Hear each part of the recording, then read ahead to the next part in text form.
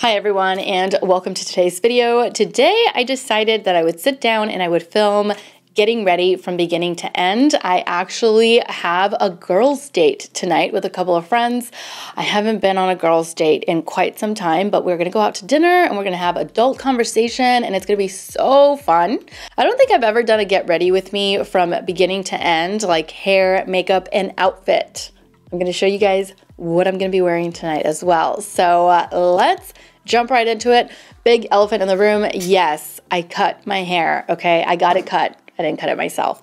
I got it cut because if you guys have been with me for a while, you saw how blonde I went a couple years ago. And I was ready to just, the maintenance on that is insane. I didn't realize just what it takes to keep the blonde looking a certain way and blonde. So I decided, you know what, it was too much. I'm gonna go back to my natural hair color. This is it right here, but I still have a few pieces left over here along the bottom that you see are a little bit lighter. So that I'm gonna continue to get trimmed, but I just wanted to cut most of the damage off because I literally had split ends, like literal split ends. To get started with hair, I'm going to be applying a little bit of the Olaplex number 9. This is their bond protector. I was getting a lot of tangling at the ends of my hair when I had it longer, especially because of all the damage that had been done to it. But with this, it was a lot smoother, a lot smoother. I did notice a difference whenever I would use this versus when I wouldn't. And so now I just use it all the time, but of course I just don't use as much. So I just go in with like half a pump.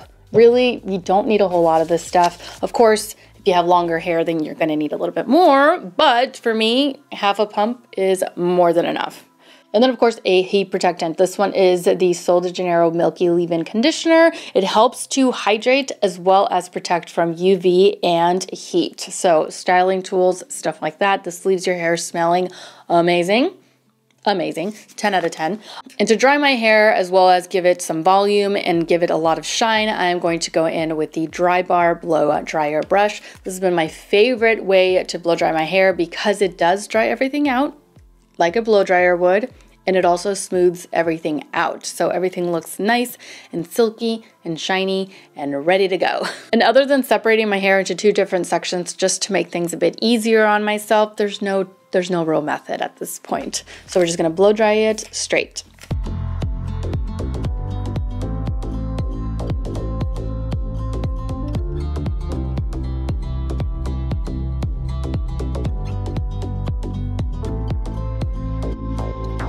Now I do want to add curls today, not actual curls, but just like waves more so than anything.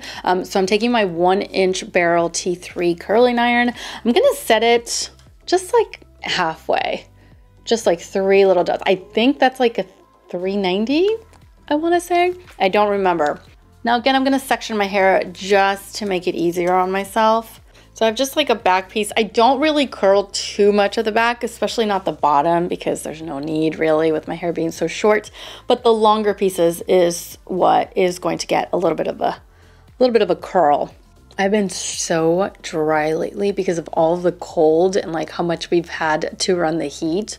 Not normal, not for our region for sure. I've been getting so dry here on the mouth, like my lips, everyone's lips in this house are extremely dry and like peeling. And I also got really dry here along the corners of my mouth. Can you guys see that? I yawned and completely split. So yeah, having to make sure I moisturize the lip area a lot lately because man, it is dry. So now that the curling iron is ready to go, all I do is just take different pieces and I just curl away from the face, hold it for a little bit, and I don't curl all the way to the end because I do want the ends to be nice and straight. I just want that wavy effect, like that wavy look. You see, like that? That's what I'm looking for. And I don't want all of my hair strands to be like that because then it's gonna look really, because I have short hair now, it's gonna look really like clumped up and not flattering whatsoever. So I wanna give it some dimension by only curling certain areas.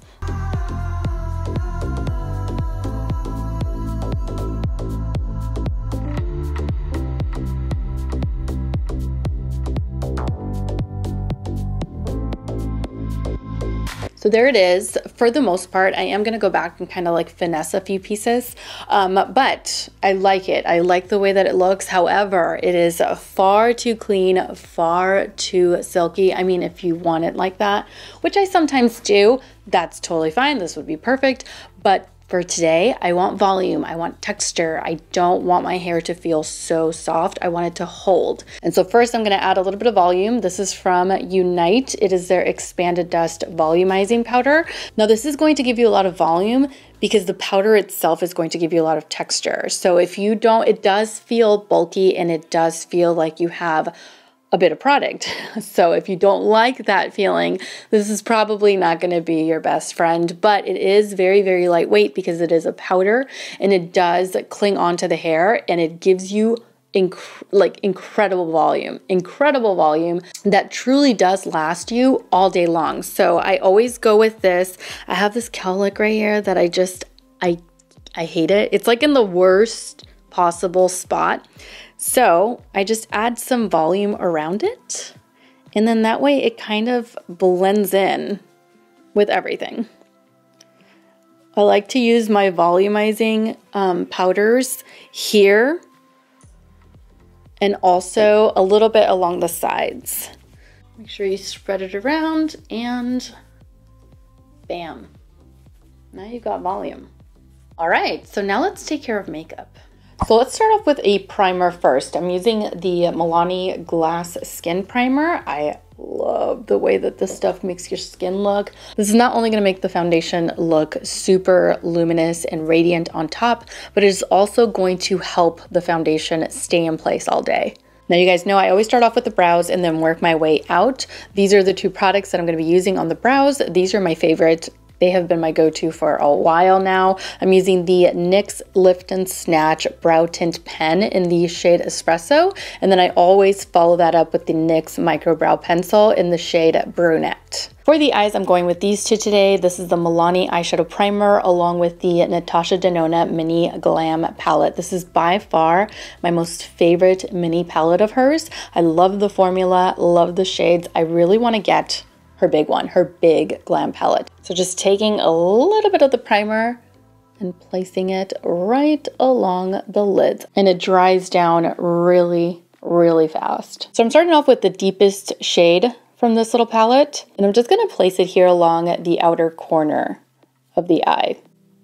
Next, I'm going to blend along the crease with a blending brush. This is the E25 from Sigma Beauty. I'm just going to take a little bit of the deeper shade, or the deepest shade rather, and grabbing that along with the lighter shade. So kind of mixing the two. And this is what I'm going to use to blend right here along the crease. So now I'm taking the center shimmer. This is kind of like an olive gold shimmer. Love it. Now I'm going to place this with my finger along the center of the mobile lid area. And I'm going to follow that up with this gold shimmer as well. So I'm taking the deepest gold in the palette. And this is kind of going to overlap the green and also lie on top of the green. So I'm going to tone down the green just a tiny bit by overlapping it. And then going back with the blending brush, grabbing a little tiny bit more of the deepest shade and blending out the edges. For lashes, I'm going with the Pacifica Fluffy Lash Mascara. I really love how much this lengthens and how much volume I get out of this mascara in just 2 coats. Moving on to the face, color correcting with my Becca and Smashbox Under Eye Brightening Corrector in the shade Medium. And you guys know my trick. We're going to apply a little bit of setting spray into there before applying it on to the under eye area. I'll leave it in the cards here if you have not yet seen that video, but the way that I'm concealing the under eye area lately, it's the way to go. It's truly the only way to do it. And I do have a drugstore version of it as well. So for foundation, I'm using the Airbrush Flawless Foundation from Charlotte Tilbury. I am in the shade 6 Neutral. And I'm just going to do 1 pump of that. I really don't need that much. It's a full coverage. It's a very high coverage foundation. So just taking that with my multitasker brush from Sigma Beauty. And for concealer, the Huda Faux Filter Never ever lets me down. I am in the shade 3.5. Yes, Sugar Biscuit 3.5. I'm just taking that with my BK Beauty brush. This one is their 108. Super soft, and it fits perfectly under the eye. Now I'm going to go in and set everything with my Brighten Up Banana Powder from Essence. Just taking some of that with my powder puff.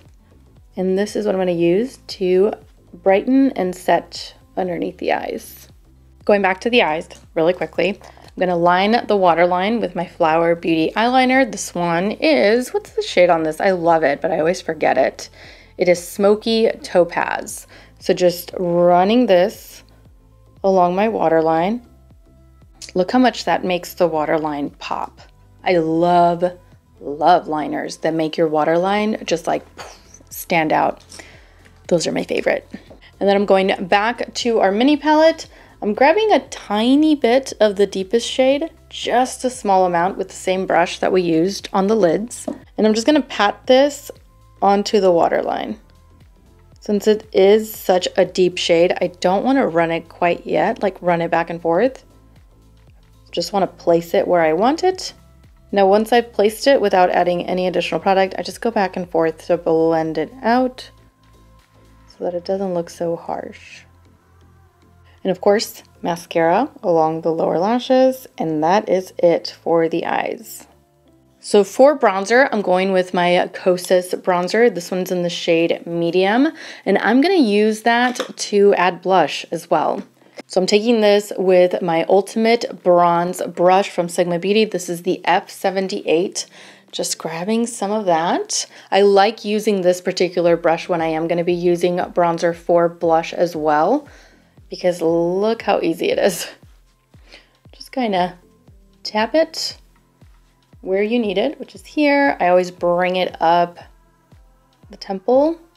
I never take it along the forehead because my forehead is so small. I don't want to give the illusion of an even smaller forehead. And then I bring this down, not all the way to the apples of the cheeks, but just stopping right there. Just right before. And I do want to contour just a tiny bit right there. So I'm taking my large angled brush from Sigma. This is the F42.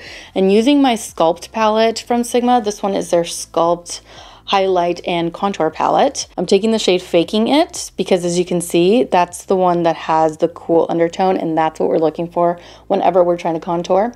And this I'm only going to use here. And while we have this guy out, I am going to add a little bit of highlighter to the brow bone. Just why not? You know, why not? Now for the lips, I've decided on this combination here. This is the NYX lip liner pencil in the shade Global Citizen, which looks like this. Love it. And this is a matte lipstick from Oma Beauty in the shade Eartha. It is by far one of my most favorite lipstick shades of all time. So I'm gonna line my lips with a liner and fill them in with the matte lipstick. You know what? I think my lips are way too dry for a matte lipstick. So I'm gonna cover them up with some lip oil, okay? This is from Beauty Pie. It is their Wonder Gloss Collagen Lip Oil. I love this stuff. All right, done with makeup. I'm gonna set everything. The Stay Spray, of course.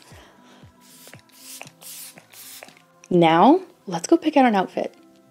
And this is the outfit that I chose for tonight. So I'm wearing these nice like suede booties, super comfortable, and they go with everything. I'm wearing black leggings. These are from Old Navy, as well as the turtleneck. So these two pieces, Old Navy, these, I don't remember, but if I can find them, I'll link them in the description box. And I'm thinking like a long sweater over top, and then I could also take a jacket. So let me pick out the sweater. All right, so this is the one that I have in mind. I just have to run a steamer through it because it's a little wrinkled.